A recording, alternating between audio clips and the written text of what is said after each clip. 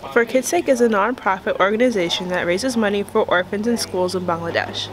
The organization is based here in Carbondale, Illinois. The director is Amira Ruperto and the assistant director is Ryan Edwards. For Kids' Sake will be hosting their 22nd annual art show at the Long Branch Cafe and Bakery. I have been organizing this art show for about 18 years.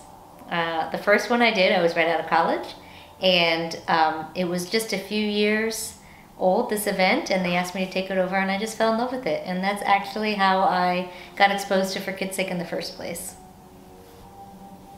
The art will be up from May 3rd to May 21st and features many different mediums, including stained glass, oil and acrylic paint, photography, and more.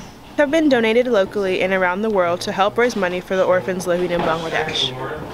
One of the nice things about this organization is that it allows kids that are more fortunate to help other kids who have less. Sometimes high school students might not feel like they can make an impact on some of the big issues that we face in our world. But one of the really amazing things about For Kids' Sake is a little bit of effort here can go such a long way in Bangladesh. So as a student, you can help out as a volunteer. That's actually how I got involved at For Kids' Sake. And whether you're helping distribute flyers or helping out in an event or collecting change for our Bangla Box program, these are all different ways that you can offer your support to the kids. So when I first started the art show, it had really a handful of pieces of art.